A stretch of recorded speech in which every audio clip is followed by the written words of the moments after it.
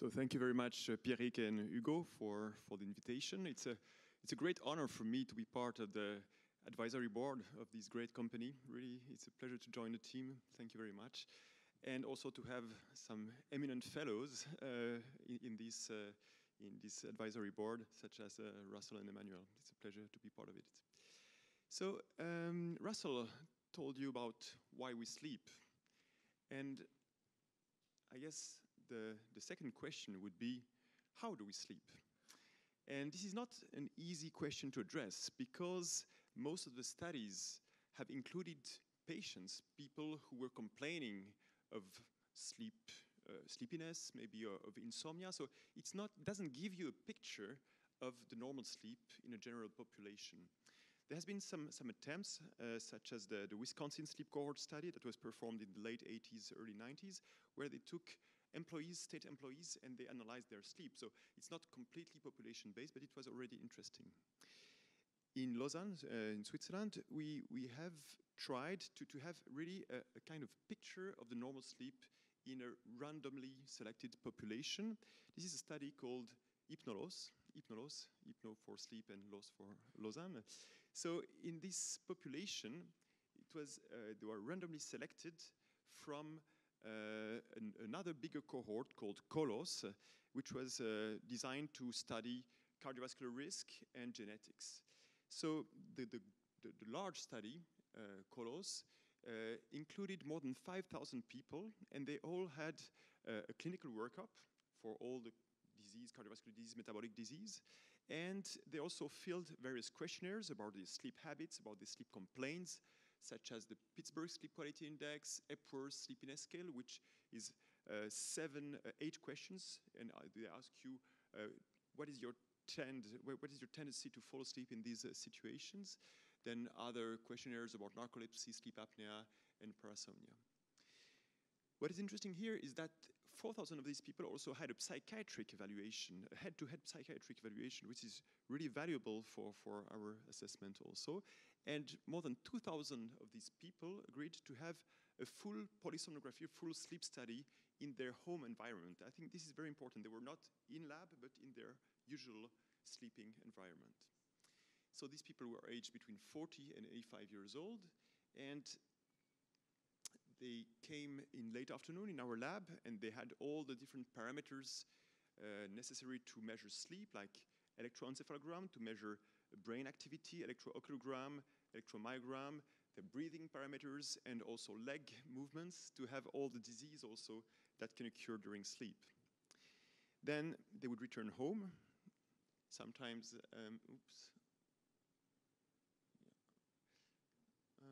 there is something is missing. Okay, they would return home, sleep in their home environment, and then we would analyze the results.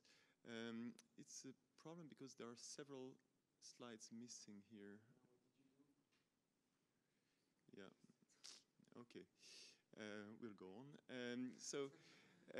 Overall, these people slept for 6.7 hours per night, which was not bad.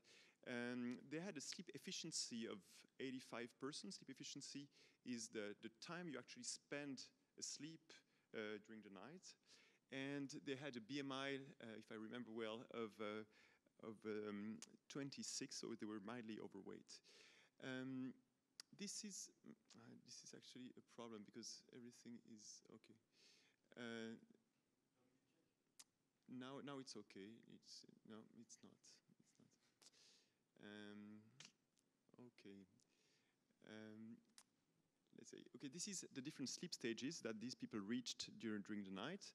So you see REM sleep, which is paradoxical sleep, stage 1, which is light sleep, stage 2, which is intermediate sleep, and slow wave sleep. So what is interesting here is that they had a fair amount of slow wave sleep, which means that they had a fairly good sleep, and also of REM sleep, which is dream sleep mainly. We were interested in the time the time they took to fall asleep between the time they turn off the light and they actually reach sleep. And we divided the population into different categories. You see 40 to 50, 50 to 60, 60, 70, and more than 70. And you see that it takes more and more time to fall asleep when you advance with age. Sleep efficiency, so again, this is a percentage of time that you actually sleep between time you turn off the light and you turn on the light. And here, as expected, we see a decrease, meaning that the efficiency, the sleep quality tends to decrease with age, which we knew already. This is the percentage of slow wave sleep, so deep sleep. And you can see there is a kind of step here in the middle between 50-60 and 60-70. So it means that older people have less slow wave sleep. There could be different reasons for that. If we take other population, a global population between 5 and 100 years old, you see that total sleep time decreases. Obviously, adolescents, young children will sleep more than adults who sleep more than older people. But older people have really a lower total sleep time than younger people. Again, sleep efficiency between 5 and 95 years old, you see that there is a gradual decrease in sleep quality and sleep efficiency during the night. So what was surprising for us is objectively they have a very bad sleep, but subjectively we ask them through a score, a post-score, so do you complain of sleepiness? Do you tend to fall asleep when you don't want to? And you can see here the percentage of people complaining of sleepiness. These are, again, the age categories. And this was quite a surprise for us. So older people didn't complain more, but less than the others, which was completely the opposite of what we believed. And you see here, especially in women, the trend is totally clear. The older you get, the less you complain of falling asleep during daytime, which is completely the opposite of what many people think. So why is that? We have different hypotheses. Maybe older people are retired, they have lower expectancies regarding their vigilance. Maybe they can have short naps during daytime because they don't work, so it's not very clear, but it means that that's what we tell the doctors, when older people complain of sleepiness, it's not normal, it's not just the age, it's, you need to look for the cause of this sleepiness, and I think this is an important message. This is also very interesting. We ask in the morning, how did you sleep? And they could choose between very bad, bad, good, or very good. And this is the percentage of people who said good or very good. And you see again the age categories, it tends to increase and not decrease, which is exactly the opposite of what we observe objectively during the night. So their sleep is catastrophic, but they complain less than the others, which is really, really interesting. Now, we just talked about the sleep structure, sleep efficiency, sleep quality, but we're also interested in sleep disorders. How common, how frequent are the sleep disorders in this general population sample? So it's very important to have a general population sample to address this question, because if you take people who come to the lab, they obviously have a higher prevalence of sleep disorders. So we can start with insomnia. So insomnia is probably the most prevalent sleep disorder. It can be defined as either difficulty to fall asleep, repeated awakenings during the night, or an early awakening before the alarm clock, associated with complaints during daytime, fatigue, lack of concentration, irritability. So this occurs in about 1/3 of the adult population. It increases with age, it's more frequent in women compared to men, and many of these people take hypnotics, medication to fall asleep, which we know is not very good for the long term. Very interestingly, 70% of them didn't talk about it with their doctors. So that means that people try to find solution by themselves, which is maybe not a bad idea because they would get a sleeping pill from their doctor. In Hypnolos, in our cohort, we also try to address this question of how frequent is insomnia. So if we take just one of the criteria, more than 30 minutes to fall asleep, 3 to 4 times per week, it's about 11% of the population. It's more frequent in females than males. If you take 2 of the criteria for insomnia, so either 30 minutes to fall asleep or nocturnal awakenings 3 to 4 times per week, it's almost 1/3 of this adult population, which is exactly what was reported before. So it's very, very frequent.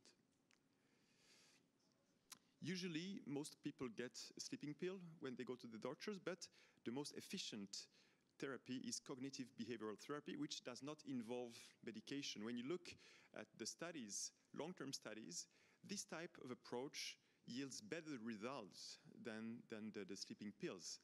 and it's cheaper also. And it's just based on psychoeducation, stimulus control, to avoid everything that can disturb your sleep, restriction of time in bed. This is very important. You try to concentrate your sleep in a shorter period, in order to not to dilute it over a too long period. And many older people will, I didn't sleep well last night, so what am I going to do? I'm going to go to bed earlier and try to have a nap during the day and maybe get out of bed later. And things get worse. Why? Because they dilute their sleep over a longer period. So when they first come, we tell them, okay, you are not allowed to go to bed before midnight, and you have to get out of bed at 6. And if they do it, they sleep much better very quickly.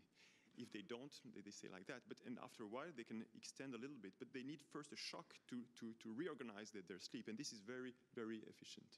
Relaxation, cognitive treatment. Many people overestimate the consequences of their insomnia. And they think that anything that bad that happens during the day is due to their insomnia. And so we try to disconnect these two parameters. Hope the video will work. Can you try to turn it on? Yes, should work. With the sound, please. Nice. Perfect. So this is another sleep disorder. So you see a middle-aged man, a little bit overweight, with a broad neck, that has a sleep study. He snores. And suddenly stops snoring. You can see that he's trying to breathe, but we don't hear anything anymore. And usually when you breathe, chest and abdomen move together. And here it's the opposite, the chest goes inside. You know why? It's because he's trying to suck the air in by making a negative pressure inside the chest, but the airway is completely blocked. There is an obstruction. So then he needs to wake up in order to activate his pharyngeal muscles, to open the airway and resume his breathing. But as soon as he goes back to sleep, the muscles of the throat relax again, and there is again a collapse of the upper airway. The more he tries to breathe, the more there is a suction effect here at the throat level. So again, he tries to breathe, but it's completely blocked here. So air cannot come to the lungs. This is what we call sleep apnea. And the problem is that each time he wants to resume his breathing, he has to wake up. It's a very short awakening. He's not aware of it. If you ask him, he says, oh, I slept for the whole night, but I'm tired in the morning. Because he doesn't remember these short awakenings, because it's too short. But it's necessary to save him from suffocating. Okay, so this will probably happen many, many times during the night. We consider that less than 5 or 10 is probably normal, but more than 15 or more than 30 is probably a serious condition. And the problem is that when we studied our population, we assessed the prevalence of sleep apnea. And if you take different thresholds, 5 of these events per hour, 15 of these events per hour, or 30 of these breathing events, apnea per hour. And you see that if you take moderate to severe sleep apnea, it's about half of this middle to older age population and about a fourth for the women. So this is a very, very common disease that we can find in the general population. If we took adolescents, it would be much lower, but in people between 40 and above, obviously have a lot of this sleep apnea. And you know that sleep apnea is associated with disturbed sleep because they need to wake up all the time to resume their breathing. So they won't be able to reach deep sleep. They will be tired during the day, and they have about 7-time increased risk of a car accident. They become less performant at work, and they are more likely to have cardiovascular disease because it's a huge stress to suffocate so many times during the night. It increases blood pressure, and you have about a 2-fold increase of risk of having a stroke also. So a very serious condition. If you take people who have sleep apnea and sleepiness, it's obviously lower, but if you consider 10% of this middle to old age population, it's millions of people around the world who will suffer from this condition. Another condition, maybe you can start the video, please.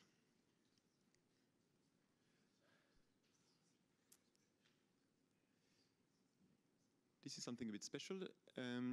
You see here, this is leg electromyogram. So this is the movement of the legs. You see the video here.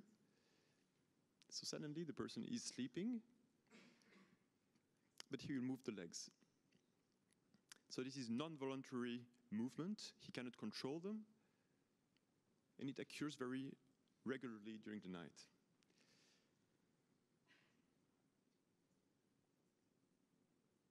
So it may seem very benign, but if you look here, these are the activation of the muscles, and this is the brain EEG. So there is an activation of the brain each time they move the legs. So it's very controversial whether it's a disease or not, but it may induce some sleepiness, it may disrupt the sleep, and further research is needed to really know what is the impact of this. But it's interesting to study this type of condition. So how frequent is it?